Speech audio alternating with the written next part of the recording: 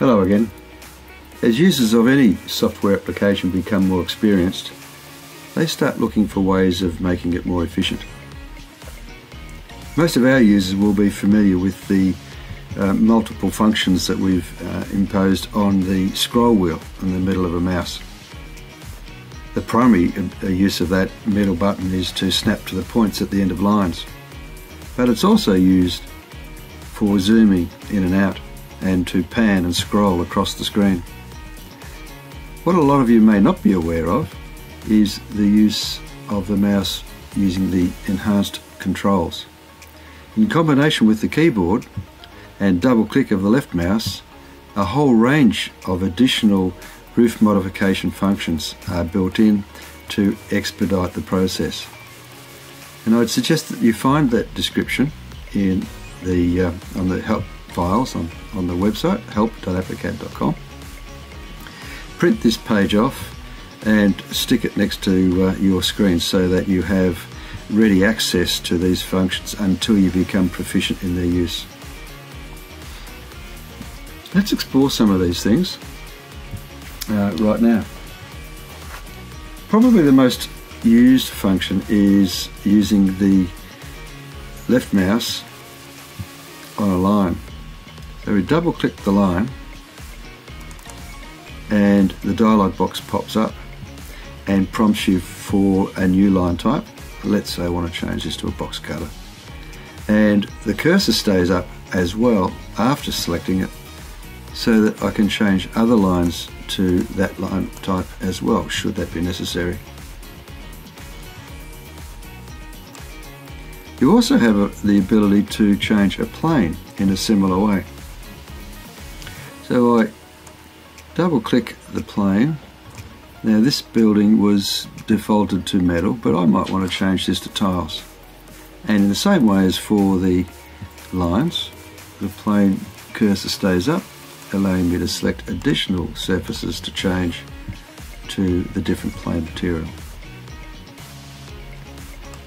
Now, if we decide we want to change the attributes of the geometry, we have a whole bunch of things that we can do using keyboard functions and the left mouse. For example, if I hold down the control key, double click the eave line, it prompts for the overhang change and it changes it. Or I might, for example, holding down the shift key and the alt key, I beg your pardon, the shift and control key, we get the prompt for A-trims. Or we use just the shift key and select the eave line, we get a slice tip function. It takes a whole chunk off the end of the roof and puts a couple of barge lines there. If we select perhaps a ridge line instead of the eave line, new things happen. Holding down the alt key and the ridge line, we get the prompt for a Dutch gable. And the Dutch gable is built. We can also turn a hip into a gable. So if I hold down the control key and select the ridge line, let's get over here to this ridge, gable end. And then perhaps if we had a split gable on the end of that, hold down the shift key, select the ridge line, the parameters for a split gable are displayed, change them to whatever you need them to be. Let's say tuck under is 500 and hit OK, and it builds the split gable. But what about if the barge line needed to be extended further under the roof? If I hold down the control key and select a barge line,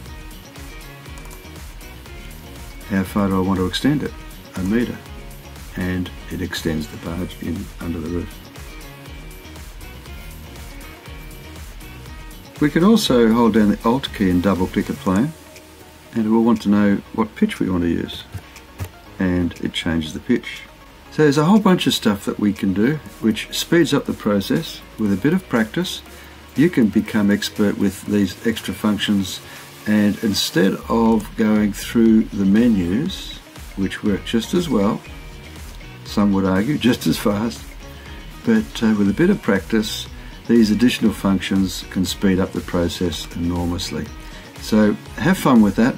Don't forget, it's at help.applicad.com, and find the section on mouse controls. And if you have any questions, drop us a line, ray@applicad.com, and I'll be pleased to help you out.